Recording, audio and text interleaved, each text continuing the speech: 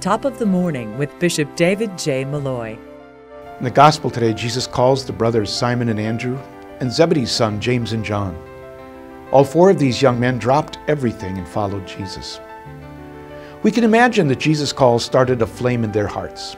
They were intrigued and felt compelled to search out and learn all they could from him. Jesus' call comes to men and women in all generations. It goes beyond the words we hear or read. Jesus speaks to our hearts, and it is from our hearts that we must respond and answer to him. Until we meet again, may God bless you and your family with his love.